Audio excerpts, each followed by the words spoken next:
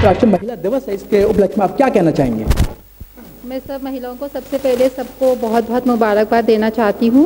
और मैं ये कहना चाहती हूँ कि जो भी महिलाएं हैं, अगर उनकी शादी भी हो गई तो ये ना सोचें कि अब हमारी शादी हो गई और हमको सब घर संभालना है, बच्चे संभालना है। मैं उनसे ये कहना चाहती हूँ, जैसे मैंने अपनी शादी के बाद 25 साल शादी के बाद 3 बच्चों को बड़ा करके मैंने मिसेस इंडिया का टाइटल जीता है, उसी तरह मैं सबसे कहना चाहती हूँ कि आप सब में वो एक शक्ति है जिसको आप यूज़ कर सकते हैं और अपनी ड्रीम्स को हमेशा फॉलो करें। Never ever think you don't ever feel कि हम निगलेक्टेड हैं, और अपनी ड्रीम्स को हमेशा फॉलो करें और sky is the limit. Ma'am, आप विदेशों के अंदर भारत का नेतृत्व कर रही हैं। हाँ जी, मैं अगले साल अमेरिका के लिए चुनी गई हूँ, मिसेस अमेरिका 2018, और मैं वहाँ पे जाऊँगी इस साल सितंबर अक्टूबर में। मेरा वहाँ पे बहुत बड़ा एक इवेंट है, पेजेंट है, जिसके लिए मैं सेलेक्ट हुई हूँ।